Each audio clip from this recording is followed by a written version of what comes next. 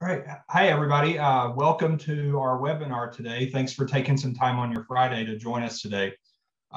We recognize that this is a very unique time in the world for us right now. So again, I just want to thank you for taking a little bit of your time to join us today and for answering the polling question that we shared. Again, it just kind of gives us an idea of who all is in the room today.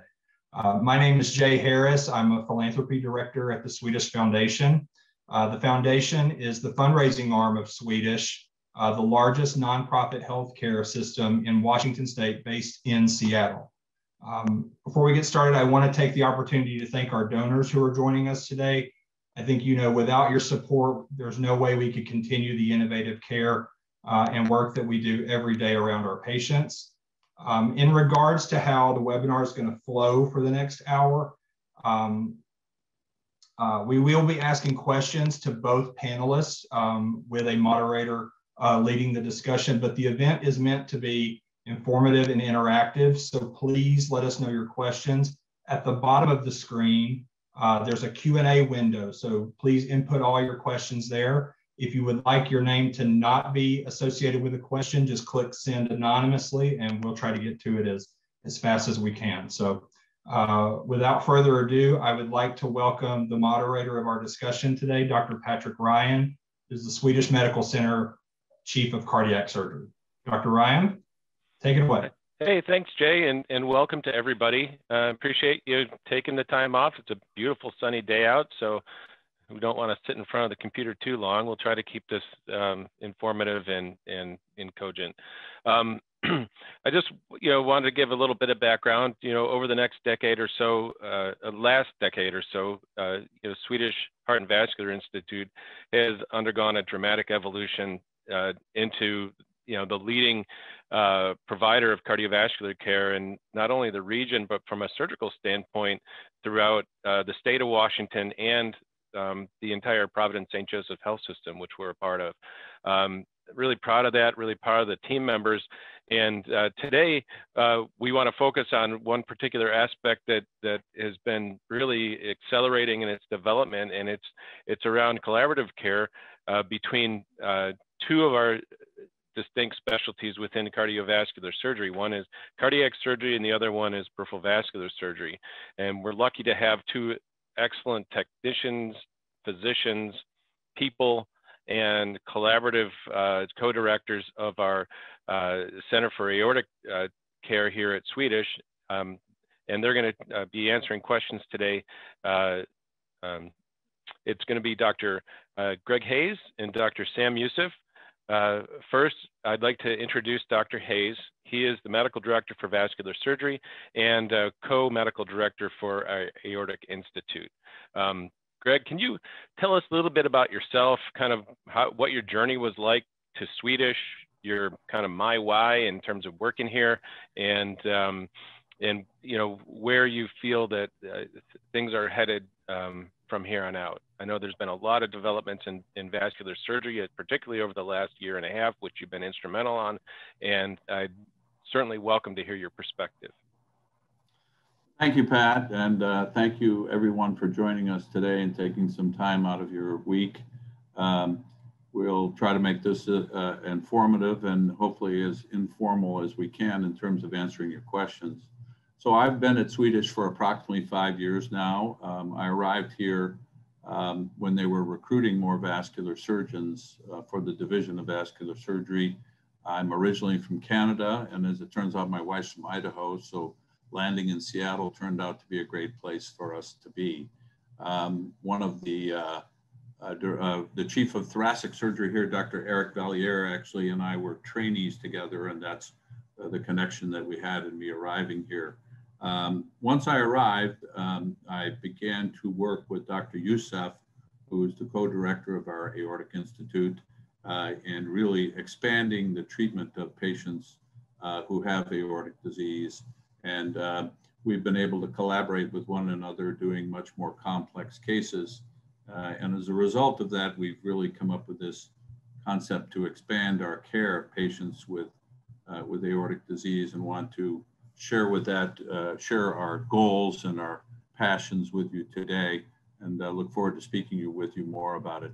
Just a little bit about my background. I trained in Canada, Toronto specifically, spent most of my training there, and then trained in Baltimore for an extra year of training, and then went to the University of Florida, where I was working in the academic field before moving into more of a practice like Swedish, where we continue to do a lot of teaching, but don't have necessarily full-time academic commitments.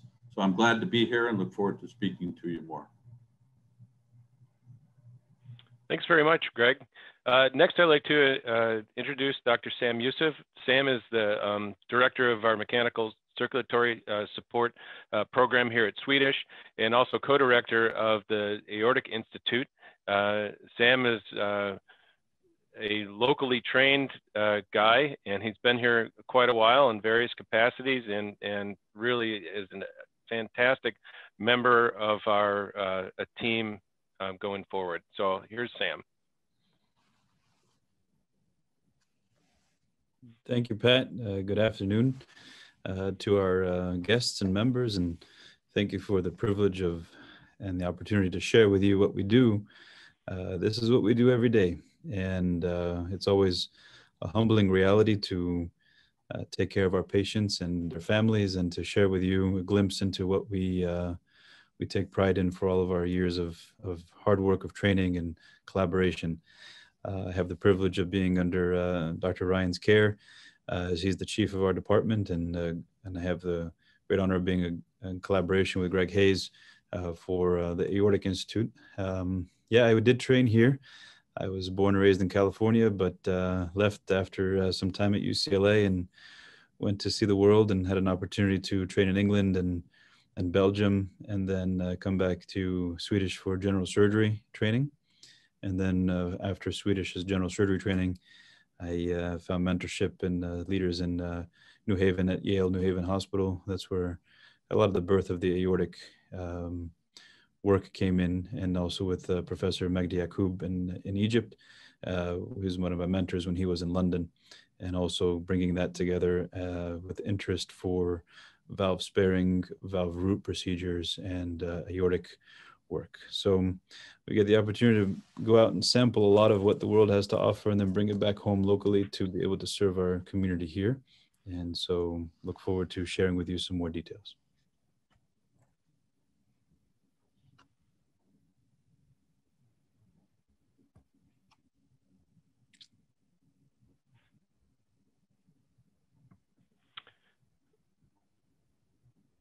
Thank you, Sam.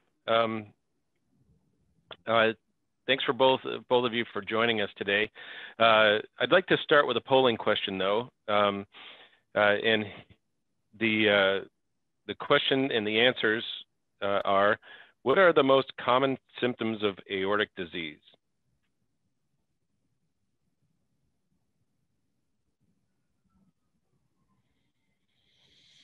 And we'll wait just a minute, and Shiloh will share the results.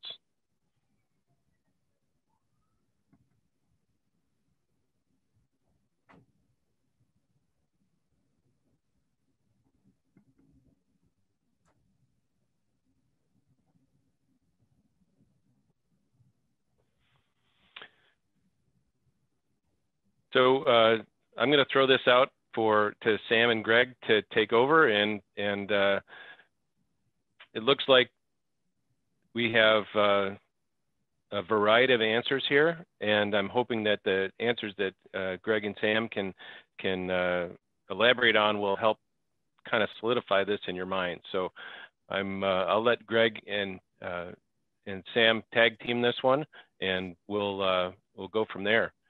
So just to start off with, kind of just briefly describe what aortic disease is and what the presentation is. And if you've got a story that you'd like to share about, somebody that you've met recently or whatever, then this would be a good time to start that. Go ahead, Sam. Sure, Greg. As you know, the aorta is a pipe, and it's a pipe that leads from the source of blood flow, which is coming from the heart. And there are branches of this pipe that deliver blood flow to every single organ in the body. And so if this, like a water main, if this main pipe is affected by a disease that makes the wall of the aorta weaken, then any rupture, any disease, or any what we call dissection of this main pipe can affect any of the organs that go through the body. So we identify aortic disease either as impending, meaning there's an aneurysm or there's an ulcer or there's something that exists that is a potential threat, or something that's active. So an active dissection, an active rupture, and all those will present very differently. And so when we say that someone is asymptomatic, it means potentially they have something that's silent in the heart and silent in the aneurysm. That can be in the ascending, it can be in the arch, it can be in the descending. If it becomes active, that's when pain is the symptom. And pain can be starting from the chest at the base, at the root, so where the coronary arteries go to the heart. If those vessels are affected, that presents as chest pain. If it affects the ascending aorta, you have the pain that starts in the chest and radiates to the back. If it affects the arch up here, then it can affect the blood flow to the brain, and that's where we get stroke. If it affects the spine, it affects the mobility, it's in the descending component of the aorta. And so if we think of it just as an arch where the blood flows, any of those branches from this main pipe can be affected by aortic disease. And so our goal is to be able to identify patients who are at risk before it becomes a rupture, before it becomes a catastrophe that we have to deal with. And then even if it's a catastrophe, that we deal with it in the swiftest and most comprehensive way that we can treat the patient. Time is of essence if it does rupture.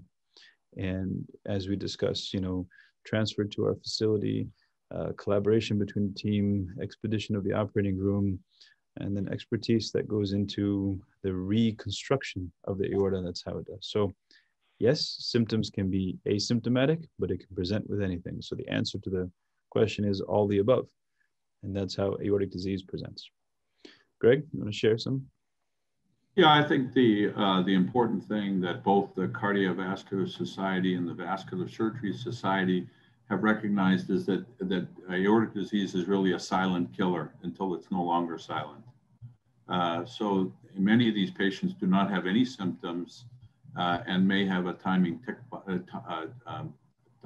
bomb ticking in their chest or in their abdomen as the aorta develops whatever disease process leads to their ultimate presentation.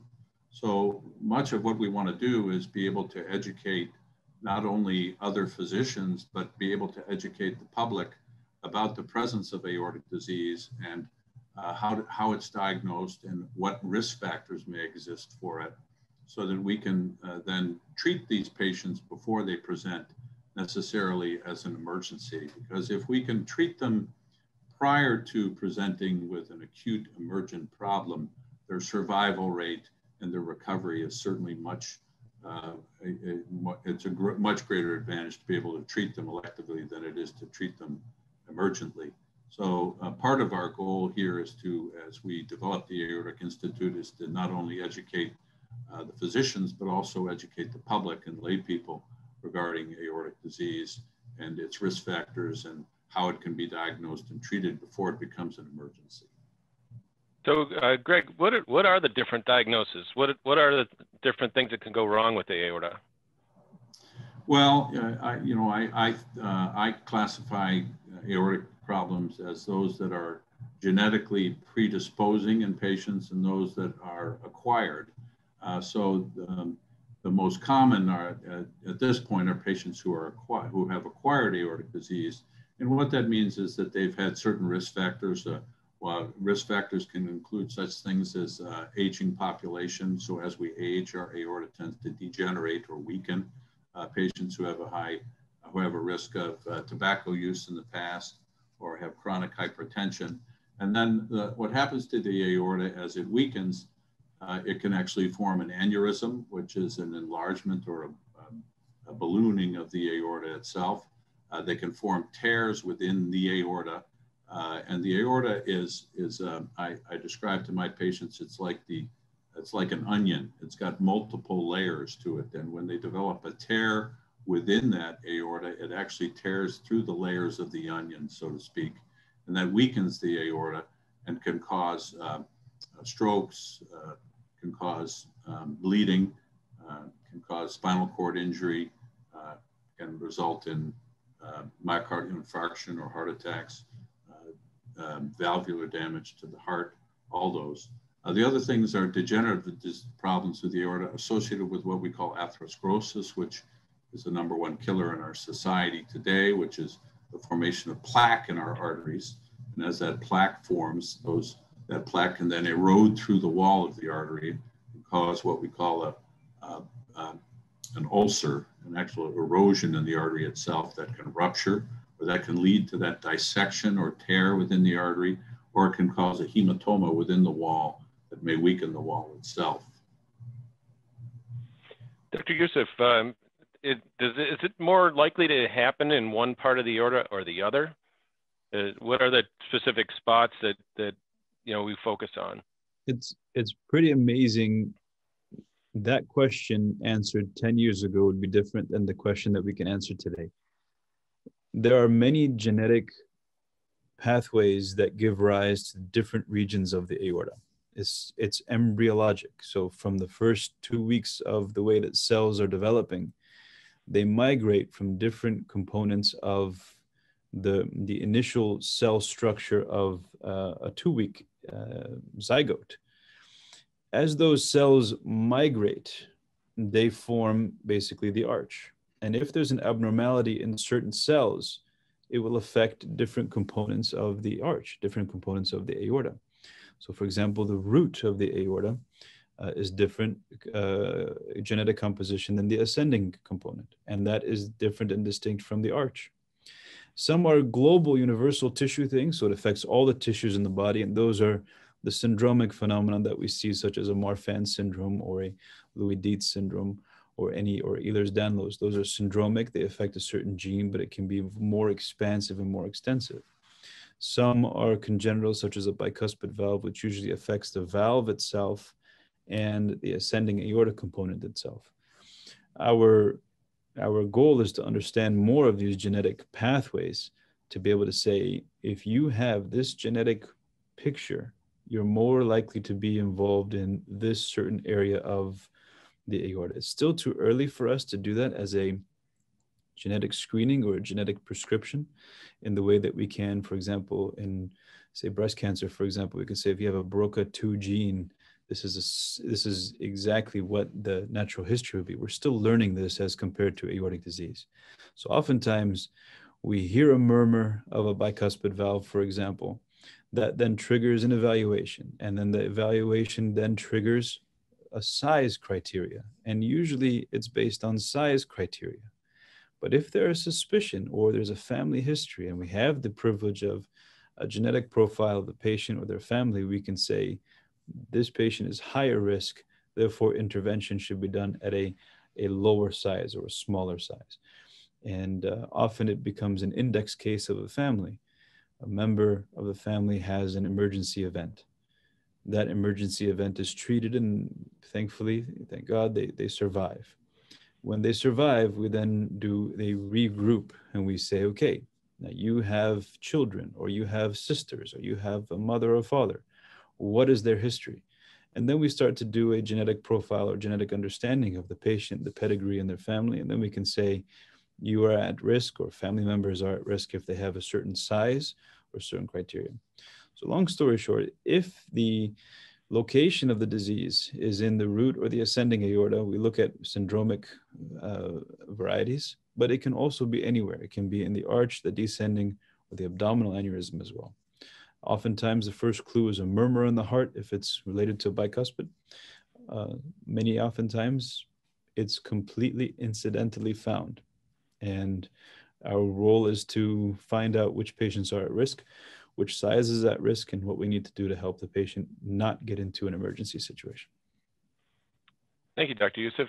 Dr. Hayes, why don't we tackle the asymptomatic patients first? I mean, kind of what is your experience, your professional experience in terms of how the patients present, and what do you do about it? I mean, what types of intervention are available for patients who have this discovered incidentally? Well, often the patients who have this discovered incidentally have had a study done for another reason. Maybe they have had a history of cancer, malignancy, and they've undergone a CT scan. Many of the patients have CT scans today for instance, a prostate cancer or history of lung cancer or working up some malignancy. We find a lot of these by incidental events that are found by various other x-rays looking for other things. Occasionally patients will present because they've had a family history and they've become alerted to it. They may have had a sibling who was relatively young who presented with some acute aortic event and have been counseled by their caregiving physicians that their family members should be screened. We can find them for those reasons. The treatment of the disease, of aortic disease in general, has really undergone a great deal of technological advance in the last 20 years. The description that I often use with my patients is if they remember dial-up internet when the original AOL came and you had to use your telephone to dial into the internet compared to what we do today. And the treatment of aortic disease has undergone the same real technological and intellectual advances that exist in our society. So we have many combined. We have open operative procedures where we can actually go in and replace the aorta.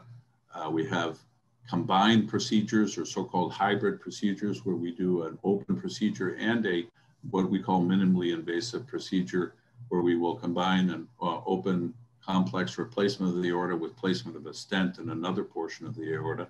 And then we have other procedures that we would describe as being totally minimally invasive. And this is where the real technology has taken off, where we can place stents in the artery, through the artery itself, be it through the groin arteries or directly into the aorta, and replace or really kind of reinforce that portion of the aorta with a stent that allows us to not have to necessarily expose the patient to a large operative procedure.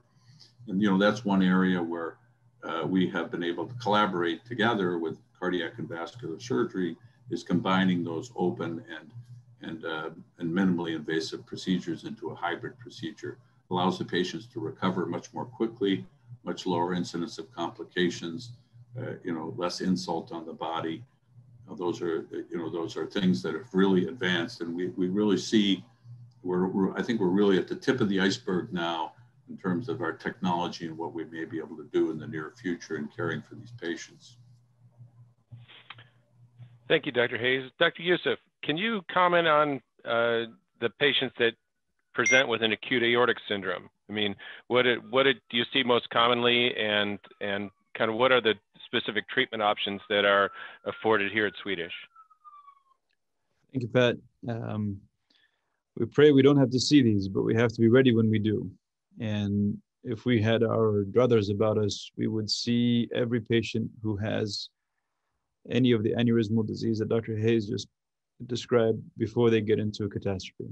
But catastrophes happen, and we consider it a catastrophe because it is a life-threatening situation. And I have a couple cartoons. Shiloh, if you can show us the first cartoon of aortic rupture and aortic dissection, this will be a slide that we can look at. And it will at least show us this is what happens when a pipe bursts. I mean, we could say this is the picture on the left. That could be any of the houses in Texas this last week where the pipes froze and burst. I mean, it's the same concept. You have a very intricate network of tubing in the body, just like you would have a network of plumbing in your house.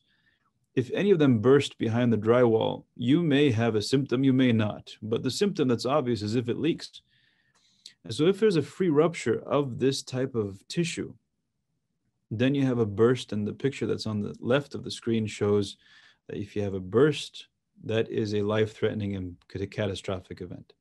Sometimes there can be a burst, but it gets contained. And if that contains, then the patient's at least alive to come to us to see what the rupture looks like. And that's the picture on the right. Whereas the layers of the aorta separate, the pathway of true blood flow and a pathway of false blood flow are shown. And our challenge then in the ascending aorta, if you can go to the next slide, please. Shiloh, if you can go, yeah, thank you. This is a picture of what happens in the ascending aorta and the arch. And just a review of anatomy at the base of the picture on the left there with that was the aortic root with the coronary arteries down at the base on the bottom left are showing the coronary arteries protruding from the first branches of the aorta. As the ascending aorta rises, that gives rise then to a potential rupture there that can happen in the ascending aorta. That false lumen, that false channel that's filling up with clotted blood starts to pressurize. And as it pressurizes, it compresses on the true pathway. So now you have blood flow that's wanting to go in a certain direction, but it's limited because as the blood pressure starts to rise, that false channel compresses even further. And if that extends to the coronary arteries down below, it can result in a massive heart attack. If it extends into any of the head vessels above, it results in a stroke. God forbid this to anybody who's listening or anybody that's there, but these are the things that we see: altered mental status or severe chest pain. As this dissection extends into the aortic arch, you can see there can be an extension into the arch, and then it goes into the descending aorta as we had seen in the other pictures. Now, the challenge in these situations is to be able to diagnose this quickly, and the emergency room physician must be prudent to identify patients who are at risk, take a good family history, a quick family history, but not stalling and saying chest pain is just heartburn or chest pain, you're too young to have this, but to recognize the young patient who's presenting with, possibly we call it the three-strike syndrome, three-strike hypothesis. 1, a genetic predisposition of tissue abnormality. 2, an existing aneurysm, so a dilation of tissue already. And then 3, a strenuous event or something. It can be activities such as even a golf swing. It can be a weightlifter in the gym doing a Russian deadlift. It can be during any physical activity or high emotional stress that can cause the high degree of blood pressure that causes the rupture in the tissue. This is what the ruptures look like. And then, as we'll discuss later, we'll discuss a little bit more about how to repair this. But the acute syndrome is to identify the process, get the CT scan imaging that would diagnose the syndrome, treat the patient initially with low blood pressure, lower the blood pressure, make sure that whatever is causing an impact into the aortic or the aortic tissue is brought down to a minimum, and then transfer swiftly to a center that can manage this because it requires an emergency surgery. And the emergency surgery is done to restore blood flow down the true pathway and restore blood continuity to the arch or to the root or to whatever it is that we need to do. Thanks, Dr. Youssef. Dr. Hayes, your perspective on kind of when do you see patients? I mean, we talked about a lot of different symptoms. Some of it can be weakness or numbness of a leg, cold leg. How does that happen? Well, a couple of points that I'd like to stress that Sam just discussed. About 70% of these patients who present with acute aortic syndromes will present to an institution that cannot manage them directly. So they are then dependent on institutions like Swedish to receive them and transfer and then give them immediate treatment when they present acutely. We see them because the disturbance in blood flow in the aorta itself can also affect blood flow to the vital organs. We can see patients who, as Dr. Youssef was discussing, have that tear that extends down into the descending thoracic aorta and into the abdominal aorta. And in these instances, we can actually see spinal cord injury due to lack of blood flow to the spinal cord itself. We can see dysfunction we can see renal dysfunction or kidney dysfunction, renal failure, patients who have poor blood flow to the liver, and intestines with what we call mesenteric ischemia, which are life-threatening problems. And then they can also affect blood flow to their lower extremities, where this tear can go into one of the blood vessels supplying the lower extremities, and the patients may indeed present with lower extremity weakness, lower extremity pain, or cold extremities. We've had many instances where patients will initially present not with complaints of chest pain or back pain, but actually their initial presenting complaint may be pain or coldness or weakness in a limb, because that's where the blood flow has been most significantly affected. Thank you. Can you describe, a situation where it takes the team to make a decision and a team to actually effect a complete repair?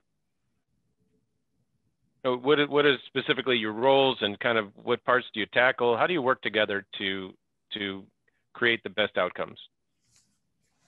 Greg, go ahead.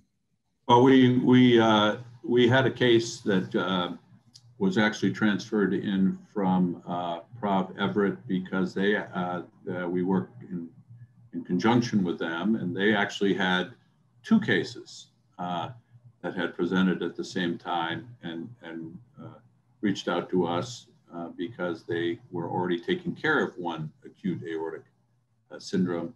So they reached out to us. That patient had a number of challenges. He was actually legally blind and also deaf. And he had an ascending aortic dissection, which is the tear that arises in the aorta just as it comes out of the heart. He had likely had symptoms for about 48 hours, and he was in Everett at the time and was going to be transferred down at their request for us to give him a hand because they were tied up. So Sam, maybe you could describe how the team's concept worked there. I think one of the blessings of the COVID situation is we learned how to use interactive technology and expedited our ability to communicate. And communication became the cornerstone of any facile treatment. And so when we knew that this patient was in a kind of a 48-hour presentation, usually if 48 hours is late. And if they've survived, they survived. If they haven't, they haven't. And we always encourage us to make a maneuver within the first 2 to 3 hours of the diagnosis of a dissection. So when someone's presenting late, it's a very complex situation. But we were able to review his clinical presentation together. And one of my colleagues, Dr. Hernandez, who was on call that night, was able to see the patient after we had all discussed it, and making the clinical call to say this patient needs to go to surgery now. And he presented with a cold leg. And what we do at that time is there's a person who would start a meeting just like this. We'd all get a ping on our cell phone and say, emergency to evaluate patient X, meet on Teams meeting in 10 minutes. And so if we're at home having dinner with our kids or wherever it is, we get on our phones, sit down, we all chit chat. We are able to have the interactive technology of having the CT scan presented to us, a little clinical vignette from the physician himself or herself, wherever they are, to get on the same crew in the same meeting. And we can all look at it, take a clinical evaluation, say, this is the type of repair that the patient would need. This is the timing of intervention. We have space in our operating room, let's go now. Or we say, we don't have space in our operating room right now. There's another emergency being done. Find the next facility that can do it. Timeliness of intervention is paramount. So we use the technology to help us communicate. Use the technology to help us facilitate the surgery. And we'll talk a little bit more about that shortly. But that's where this is important. This is how we bring things into the future, some of it is arts and crafts. So some of it is purely surgical, technical. But a lot of when we talk about the future of medicine, the future of engagement, the future of aortic treatment is communication. And that's what we are striving to do more and more. So there's a huge partnership between cardiothoracic and vascular surgery, a huge partnership with the the facilities that need to be done, the integrity of the intensive care unit, the presence of cardiac anesthesia to help facilitate recovery of such a patient in the ICU, availability to have nephrology teams, our ICU nurses and their training that they bring to the bedside, and the great respect that we have for our colleagues at all levels, from the respiratory therapist to the person who cleans the room to prevent wound infection. I mean, this all becomes, yes, the gold standard that we have now, but the foundation upon which, when we say the future of surgery presents, is having excellent communication, respect amongst colleagues, and always a striving for best in class. No reason why we can't do whatever we aspire to do. And that's where we facilitate together as a team to bring the best in technology. And then when we get to the operating room, to bring the best that we can offer that patient at that time, every time. Yeah, thanks. I think we'll back up a little bit. You mentioned sort of the population health, I think, and we wanted to talk about advancements, but I think a big part of this advancement is the connectivity, regional connectivity, how we bring as many team members and as much experience to the bedside as quickly as possible. So yeah, I think that is one of the, the things that we've learned out of this pandemic is really accelerated that process. Dr. Hayes, can you talk about, screening? So we talked about incidental findings, but how do we find out about this stuff by looking for it, both imaging wise, delivered imaging, and maybe genetic testing? And then both of you could probably comment on that, because there are various approaches. Well, there are some screening modalities approved now by, within the last 4 or 5 years. Medicare actually approved abdominal ultrasound, for instance, for screening for abdominal aortic aneurysms in high-risk patients. Prior to that, Medicare would not cover costs for a screening ultrasound, but now screening ultrasounds in high-risk patients are covered by most insurance companies and Medicare, since the insurance companies follow their lead typically. So we would, in that group of patients, we would look at patients who we would deem to be at high risk. The patients that are at most high risk for abdominal aortic aneurysms, for instance, are patients of male gender, patients who have a long history of smoking or tobacco use, and patients who have a significant family history.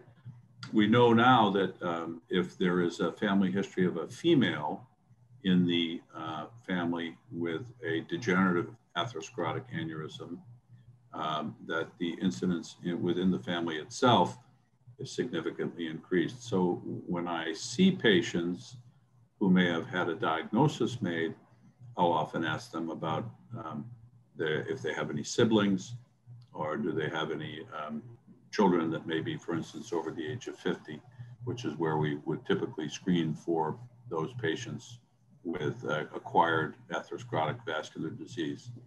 From the genetic component, I think we're still learning a lot about genetics. We know that there are certain syndromes that are associated with degenerative disease of the aorta, aortic dissection, and aneurysm formation, such as Marfan syndrome, which is an inherited trait that is what we call autosomal dominant. So it's not related to sex, it's autosomal, and it's dominant. So if you inherit the trait, you have a 50% chance of inheriting it from one of your parents. There are other syndromes such as Ehlers-Danlos syndrome and Louis-Dietz syndrome, which Dr. Youssef touched upon, and he may want to talk a little bit more about it, as they typically will affect the aorta as it arises from the heart. We don't typically, in most instances, do CT scans for screening. So patients can have an abdominal ultrasound, or the other thing that they can have is an echo, which would look at their ascending aorta and the size of that. But maybe Sam could make a couple of more comments about the genetic components. Yeah, Dr. Youssef, so if you could talk a little bit about screening, kind of who should be screened if you have a family history or a heart murmur. And we did have a question from the audience about the trigger for pursuing treatment for bicuspid aortic valve disease in terms of a trigger for intervention. Perfect. Thank you, Pat. So often the first screen is a visit at the primary care physician office when they put the stethoscope to the heart. That will often elicit either a murmur that will then trigger an echocardiogram. And if the murmur is there, and it can be asymptomatic or asymptomatic, and often a murmur doesn't necessarily mean that there is either a tightening of the valve or a leaking of the valve, but it shows there's an abnormality in blood flow. But the ultrasound will also start to tell us about size. And so the first screening is done as a physical exam, honestly. And so that physical exam is important, the yearly physical, getting in touch with your primary care doc in the context of if a person has a family history, informing that physician that that's what is there. The physical exam then elicits an echocardiogram, and then we can see, is it a bicuspid valve or is it a trileaflet valve? Is there tightening of the valve, or is there regurgitation of the valve, or is the valve normal? And then it will give us a first glimpse into the size of the aorta. Ultrasound is not very good at determining size. It tells you if it's big, but it doesn't tell you specifically how big. Because often, if you think about it, say you're making a salad and you have a cucumber, if you cut the cucumber exactly orthogonal, that is the accurate diameter of the cucumber. But if you cut that cucumber at an oblique angle, you say, oh, wow, I have a much larger cucumber than I have. So ultrasound is an orthogonal, it is an off-center plane. So when you want to look at the size of the ascending aorta, for example, that will trigger a CT scan. And the CT scan will give you the 90-degree picture of what's there. Bicuspid valve is unique because it is a congenital anomaly that affects most people, and it's genetically linked with an ascending aortic aneurysm. The way that we understand bicuspid valve, if you have a valve that is abnormal, is that valve going to take us to surgery? If it meets the criteria for stenosis or regurgitation, and that valve will go with, like the classification for all aortic valves with a certain criteria, then that's what's going to take us to the operating room for intervention. We look at the ascending aorta and say, if that ascending aorta is above 4.5 centimeters at the same time, then that ascending aorta is replaced. Say you have a bicuspid valve that does not have an abnormality. The bicuspid valve is completely normal. We then look and say, well, what is the size of the ascending aorta? We know that the normal criteria for most patients to go to a surgery for the ascending aorta is 5.5 centimeters. There are certain high-risk categories where that threshold is brought lower, where we say between 4.5 and 5.5, this is a gray zone. If there's a genetic syndrome like Marfan's disease or or Ehlers-Danlos, that threshold is at 4.5 centimeters because we know that tissue is very fragile. Louis-Dietz syndrome actually goes down to 4 centimeters in some patients. The bicuspid valve, this is the gray zone. And Alejandro, I'm seeing your question in the forum. Yes, it is a gray zone. If someone is with 4.5 centimeters, that's been stable, and there is no associated abnormality in the valve, it is safe to watch that. That does not necessarily mean it's a trigger. However, if there's a rapid rate of growth, and we say rapid rate of growth meaning greater than 0.5 centimeter within 6 months to a year, meaning that tissue is actively dilating, that is a trigger for surgery.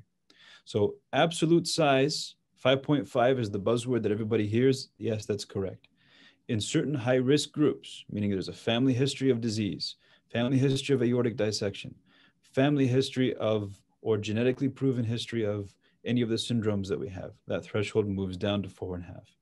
The timing is up to discussion between the patient and their physician, their access to medical care. I have a patient who is just a bicuspid valve, was totally normal, 4.5 centimeters, but he lives in rural Africa and may not have access to a facility to be able to treat him at that time. And he's coming in for an elective surgery for treatment of it. So a lot of it is a discussion between your provider and you. Eventually, most of them will need to be done. What is the comfort? What is the safety? What are the comorbidities? You should be able to have a near perfect operation with a greater than 99.5% success rate in order to do something electively. This is the challenge of aortic surgery. many patients don't have symptoms. Many patients don't have something that they're complaining of. And so how do you take an asymptomatic patient and put them through a pretty significant operation? It has to be done perfectly. And so that's where the responsibility is on us. The technical maneuver is, yes, on us. But in an elective situation, that's where we want to make sure the screening is done right and the correct pathways for each patient are done right. So I hope that helps clarify some. That was a great answer, Sam. I think you got some slides that sort of show us kind of what the technical aspects of aortic repair look like, and also describe how we can collaborate between the different specialties. This is the joy of arts and crafts. So we get to give you some cartoons about what we do that at this time cannot be replicated by a machine or a device or a robot. This is a view of the aorta as we see it in surgery. And this is a view of what happens when the layers, the component layers of the aorta fall apart, the valve gets unhinged, the aorta becomes mush. And we have to put it together.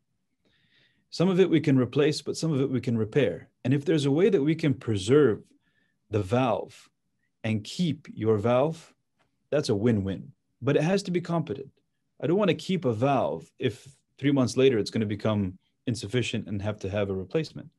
So the ability to rebuild the scaffold around the valve, as you can see in the slide located on A, B, and C, is by really building the wall of the valve.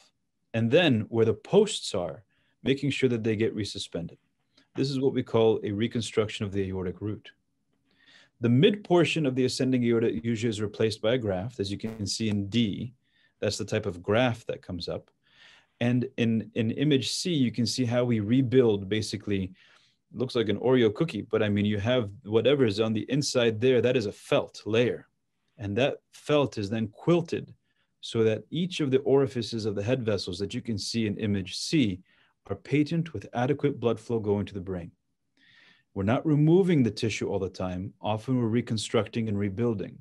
And that then serves as a scaffold so that when we do the final layer in D, we have a solid construction that has extended from the base of the heart with patent coronary arteries and a valve that's built with integrity and a scaffold that's rebuilt, hopefully preserving the valve. If the valve cannot be preserved because it's totally sheared off, it has to be replaced.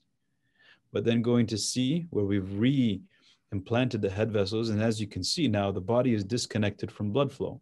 So we have to do a certain circuit of suspended animation, as we describe it, to be able to preserve the blood flow to the brain, perfuse the brain while we are doing this, and cooling the body to a temperature between 24 or 18, depending on the extent of the dissection. This is degrees centigrade, so that we preserve the metabolism and slow the metabolism of the brain and the body while we perform the surgical maneuvers required to rebuild and reconstruct the aorta.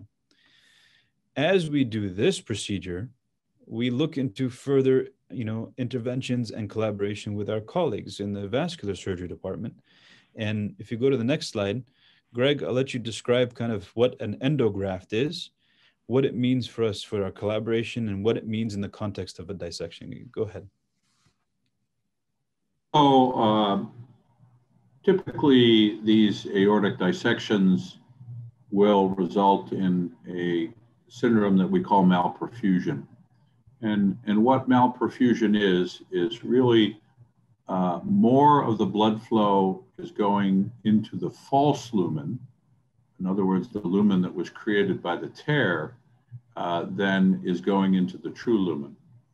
And after they've had their surgical repair of the ascending aorta, or there are a group of patients who present with strictly tears in the descending aorta itself, independent of the ascending aorta, patients may develop this malperfusion syndrome where blood wants to go through this false lumen preferentially as opposed to going through the true lumen.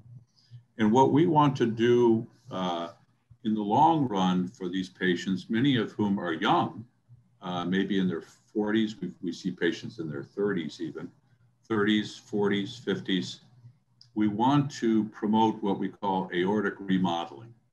And what aortic remodeling is really driving the blood flow back into the true lumen so that the false lumen wants to have an opportunity to basically collapse, and the aorta itself, really, for lack of a better term, heals. We want to try to return the aorta back to the physiology that existed before the event occurred.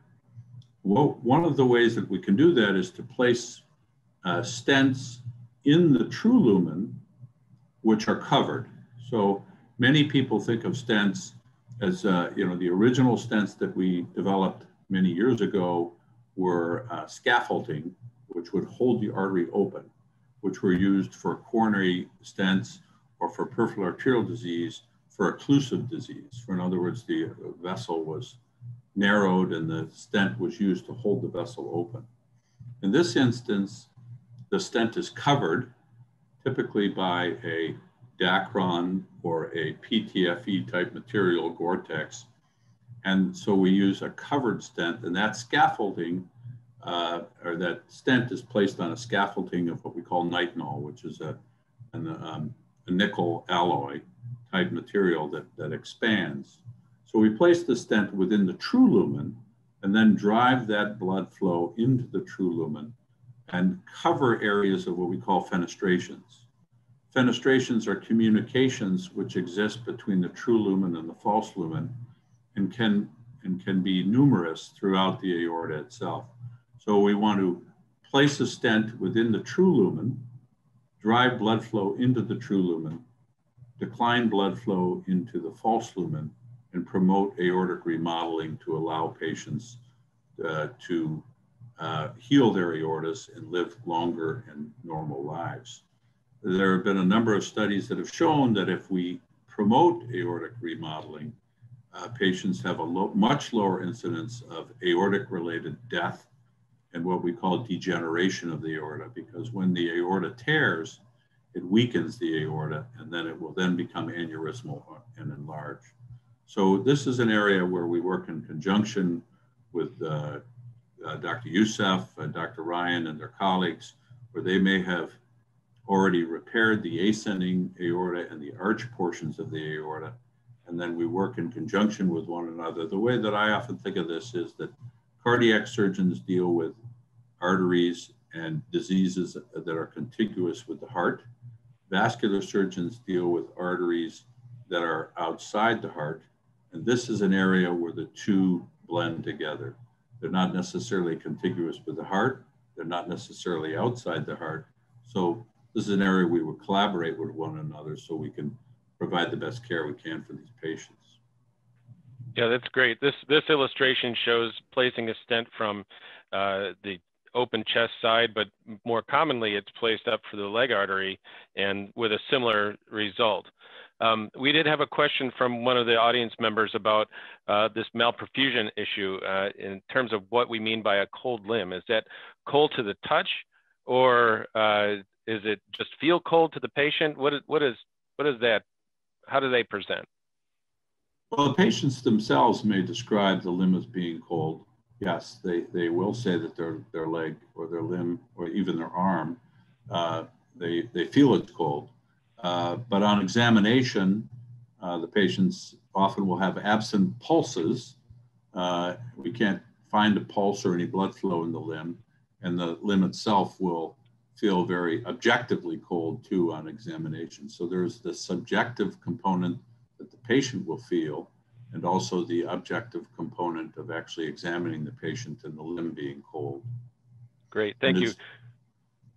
Yeah, we're running up against a little bit of a time, so why don't we sort of wind up with comments from either of you of kind of what your vision is for the Aortic Institute at Swedish. Greg, you want to go first? Well, you know, I think there was a great question at the beginning here with, do you know anyone who has aortic disease? And as it turns out, my oldest daughter has aortic disease. My oldest daughter has what Dr. Youssef was describing. She has a bicuspid aortic valve, and she has some dilatation or enlargement of her ascending aorta. So there's a certain personal component for me in this, that I actually have a family member that has aortic disease. But what, I think that my passion with this is to really educate both, as I stated earlier, both the healthcare community in terms of caregivers and the public in terms of the incidence of aortic disease, early diagnosis of aortic disease, and improving survival and improving quality of life for those people that have it. That's where my real passion lies. Dr. Youssef? It hits home when it's your family. And I also have family that's been affected by my own father. And so we have the wish and the desire to treat our community as if they were our own family. And how we can best do that is to be present, to be available, to be always at the service and the timing that would be able to give life back to somebody. That's a tough call. And the collaboration that we have amongst each other, amongst our team members, amongst my partners in the cardiac surgery group, to be able to always be present, to be readily available to take care of patients who need us. My preference is to be able to have an elective situation that we can avoid the emergencies, but it's impossible to find every single person who has aortic disease ahead of time. So even when the emergencies come, we have to treat them, and to be able to treat them well, take something that has a normally 40 to 50% mortality rate. That means 50-50 chance of being alive if this happens, and developing the pathways, the thresholds, and the ability to provide the patient with the best outcome and survival, not just for 1 or 2 years, but for the rest of their life. It's a matter of plumbing. So it's a matter of us being able to put things together. There's a question regarding fragile tissue type patients, Ehlers-Danlos, for example. Dealing with that type of a patient in the context of a rupture is very tricky and requires significant reconstruction, a combination of endovascular and open procedure. So we try to reinforce things from the inside, but as well support from the outside. The thresholds are lower for those types of patients as well. So we try to get them sooner than later. And so the challenge for us is to be able to identify patients at risk, bring them to the team, make a collaborative decision-making process that involves the patient at the forefront, and have a tailored treatment plan for them. And if we can do that successfully, then we have served every individual that comes to us. We've served the community as a whole, and we fulfill our role in being, servants to the community and caretakers of our fellow human. Thank you. I'd like to introduce Libby Manti from the foundation. Libby? Thanks, Dr. Ryan. I just wanted to take a moment to thank you all for attending today. And it was quite a lot of information, so feel free to follow up with questions as we're closing out our time today, and we will follow up with you to get those answered. And Dr. Youssef, Hayes, and Ryan, we greatly appreciate you making the time to do this and to educate our community. I think it is one of the best opportunities that we have, Jay Harris and I, in our role, is to be able to connect the community to what's going on at Swedish and how we're continuing to bring the most advanced treatments to our community. Dr. Ryan, will you talk a little bit about the role community support and philanthropy has in bringing some of these programs like the aortic disease program to Swedish Heart Vascular? Sure. I think in my experience with Swedish Heart and Vascular, I'm also one of the co-medical directors for the institute, the Cardiovascular Institute, is that the donors have funded a lot of our navigator positions. And so that really connects us with our patients, make sure that there's an extra layer of attention giving, so that information doesn't get dropped, that patients have ready access to the programs, and that busy clinicians are supported in, they're out there doing surgery and you know, trying to make these tough choices, but there's like a whole background of work that goes on in terms of administrative work that has to get done in order to have a program. So I think that's a huge impact for us, and I can't overestimate how much that's appreciated. Wrong button there. Thank you. And Dr. Youssef or Hayes, do you have kind of any last comments? Otherwise, we want to thank everyone so much for joining us today. Well, again, I'd certainly like to thank everyone for their time. And, you know, this is a passion that I think both Dr. Youssef and I have to really, you know, make life much better for many of these people who have a life-threatening problem. And, you know, one of the things that we've touched upon is when these become emergencies, they are extremely life-threatening. And actually 75% of the patients who rupture their aorta will never get to the hospital. And then of that 75%, we can save about 50% of them. So we need to really educate people and find these diseases before they become an emergency.